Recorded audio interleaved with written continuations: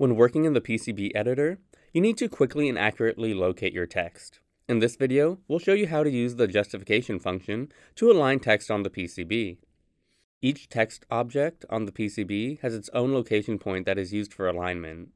Text can be aligned left, middle, right, up, middle, down. If you want to place a designator in the center of a component, you'll need to center the location point vertically and horizontally. Then, set the required coordinates of the component. Having the coordinates of the component location, you can quickly and symmetrically position the designators of the selected components.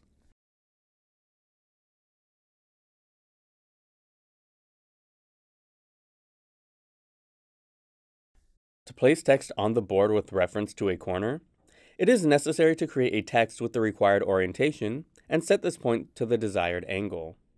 In the lower part of the properties sheet, you can set the margin border distance as well as the text offset.